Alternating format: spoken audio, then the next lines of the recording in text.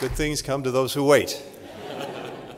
No better example. But with receipt of this instrument of accession, let me be the very first to welcome Sweden as a party to the Washington Treaty and the 32nd member of the North Atlantic Treaty Organization.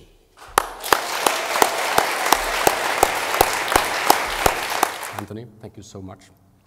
Today is a truly historic day.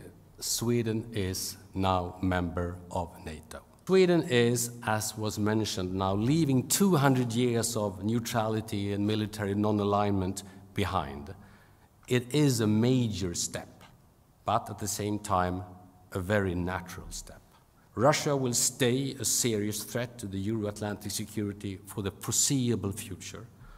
It was in this light that Sweden applied to join the NATO Defense Alliance, to gain security, but also to provide security.